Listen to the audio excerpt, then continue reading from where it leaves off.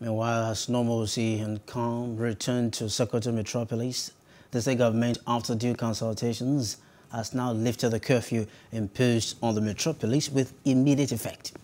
The state government, in a press statement issued by the Commissioner for Information and Orientation, Honorable Issa Bajini Galadanchi, relaxed the curfew to dusk to dawn.